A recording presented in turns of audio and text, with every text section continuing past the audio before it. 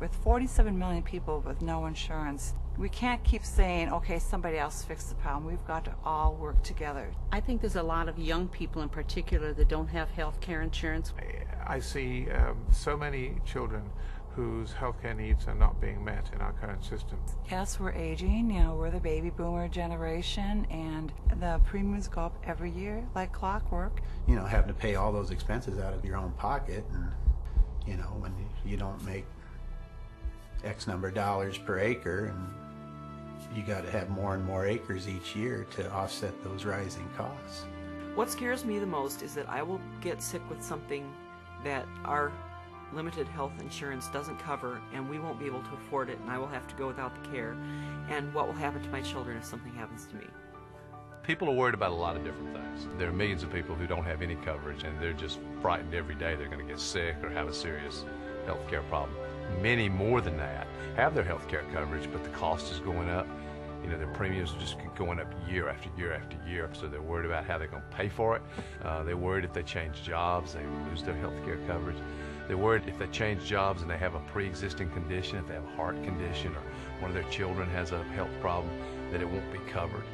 People are worried about their own individual circumstances, which is understandable. If you're a farmer, it's almost impossible for a farmer to pay for health care. The cost is prohibitive because they don't have any market power. They can't negotiate a good price. For the country as a whole, what's good about my plan is it brings down healthcare costs. We've got cost containment in a lot of different ways. Lower administrative costs, better use of technology, making sure that we use the most cost-effective drugs and treatments that are available. There's just a systematic approach that doesn't exist today. I'm actually very proud of the fact that I was the first presidential candidate to lay out a detailed, substantive, truly universal health care plan.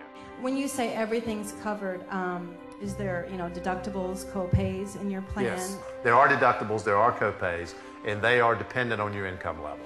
But basically, there are going to be choices available. There will be efficiencies created that don't exist in our healthcare system today. We're going to dramatically lower administrative costs. The government plays a very important role. The government will set up healthcare markets around the country. In each of these healthcare markets, a number of things will be accomplished. First, there'll be choices from which people can choose the healthcare plan that they want. Some of the choices are private insurers. One of the choices will be the government. It'll be something similar to Medicare. If you have your health coverage in one of these health markets, then you can either leave your job or go to a different job and keep the health care that you've got. There will be an enormous benefit from people having health care from the time they're born until the time they die. And that includes preventative care.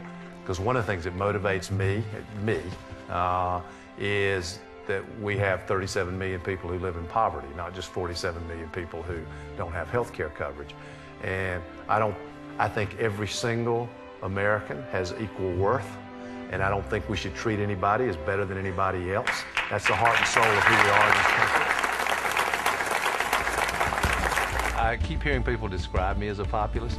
If being a populist means you feel deeply and strongly committed to regular people having a real chance and not getting run over by big, powerful interests, oh yeah, if that's true, I'm a populist.